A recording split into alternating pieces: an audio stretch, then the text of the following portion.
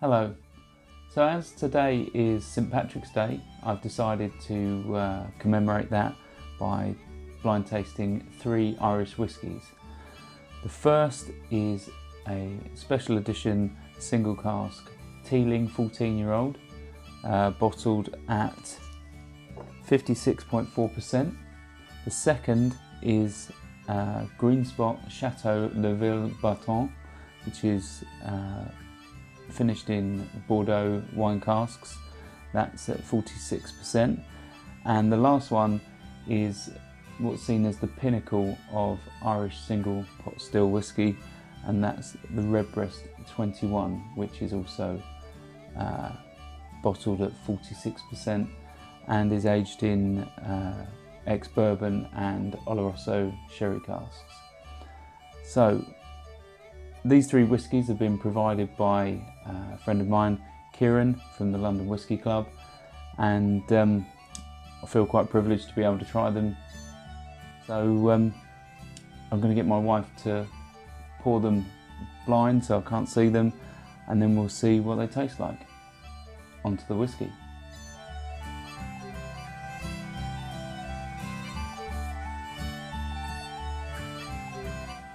Right, so my wife has poured all 3 whiskies. What I'm going to do is I'm going to nose each of them, taste each of them, and work out which is my favourite. And then once I've worked out which is my favourite, I'm going to have a stab at which is which. The colour's a little different. One of them I think I can probably guess already, but we'll see how it goes, because you never know. So, on to the first one. Right, so this one instantly has massive sherry nose. It just packs a punch. Lots of dark fruits. Smells like Christmas. It even smells like it's got lots of rich body to it. You know, you can almost smell how rich and clingy the mouthfeel will be even before you've tasted it.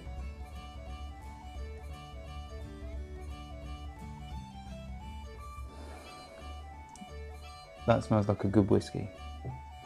On to the next one. Right.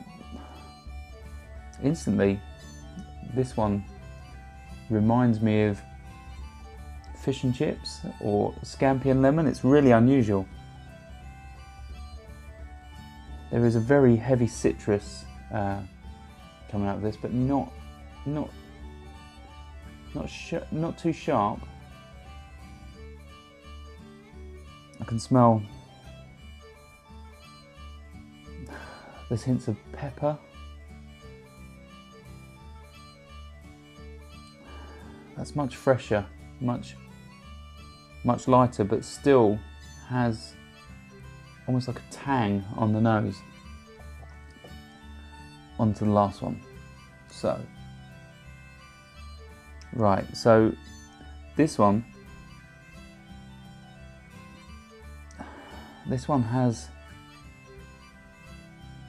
a really sort of honeyed sort of sweetness. It's like a honey sweet syrupy treacle with a hint of sherry. Such a lovely sweet smell.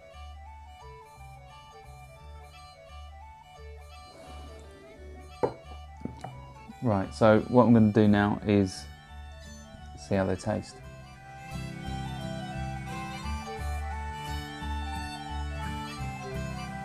Right, so that one is quite light on the palate to start with.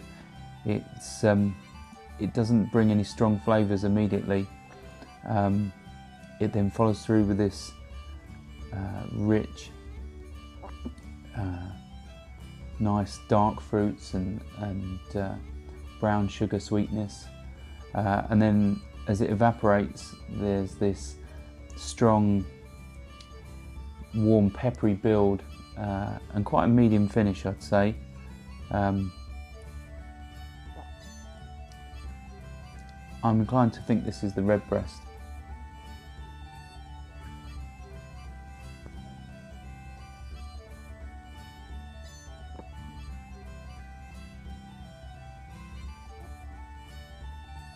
Being a traditional single pot still whiskey, this is made of malted and unmalted barley. I'm certain I can taste that. If that is the Redbreast, I'm sure that's what I can taste.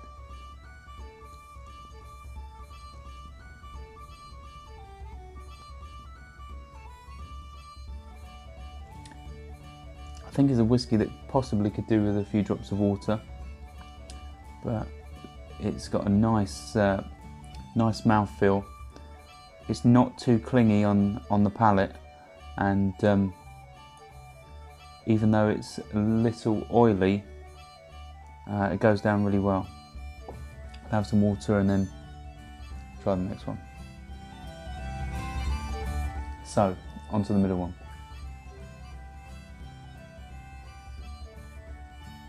Yeah, that's scampi and lemon. I'm really picking that up, it's really weird.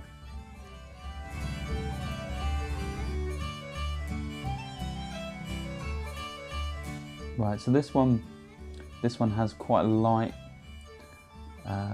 citrus and floral taste to it. It's very light on the palate, but as soon as it evaporates, you get that nice warming build.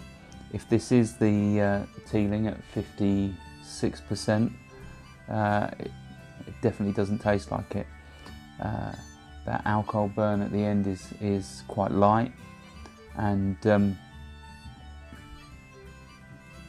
yeah, it's quite an easy whiskey, not too complex. Let's go for another go.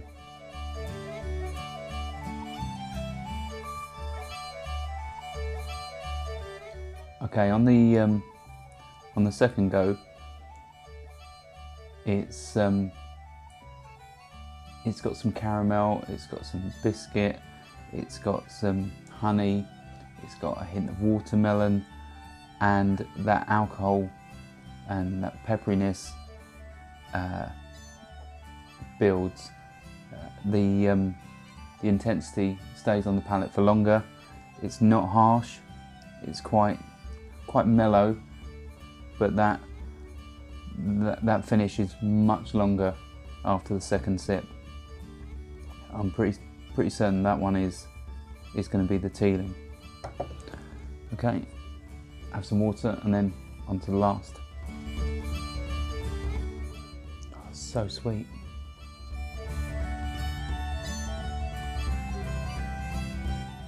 The sweetness is exceptional on this.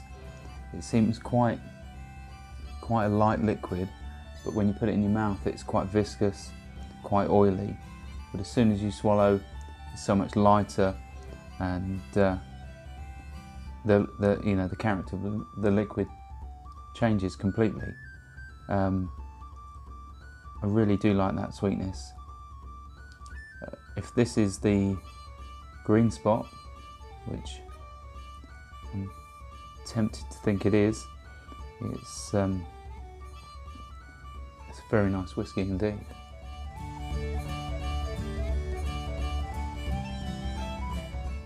There's no real alcohol burn, it's quite a short finish, this one.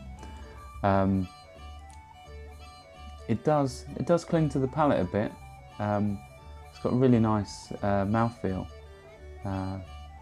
It's a whiskey that has that quintessential Irish sweetness, but yet it's so easy to drink at 46%.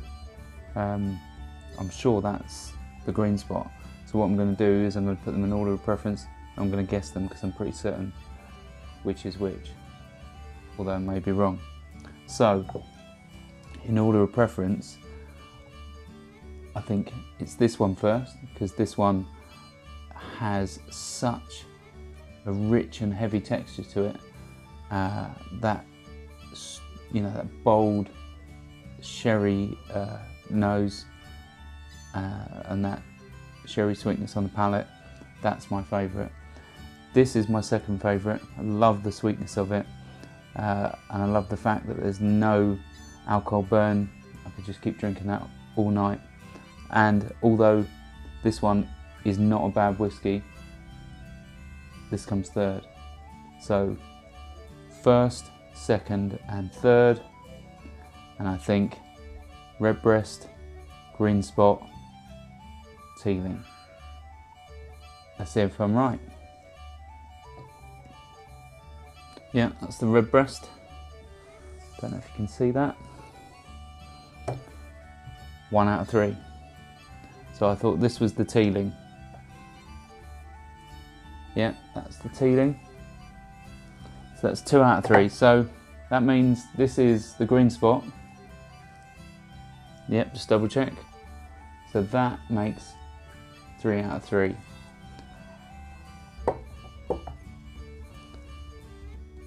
I think this was probably the most widest selection I could probably choose for a blind tasting, so maybe it was a bit more easy to guess than my other blind tastings, but they're such nice whiskies, and I think, including the Teeling, they are all still available. Obviously the Redbreast is quite expensive, but if your budget can stretch to it, it's definitely worth a go. So I'll sign off with the Redbreast, which was my favourite. Sláinte.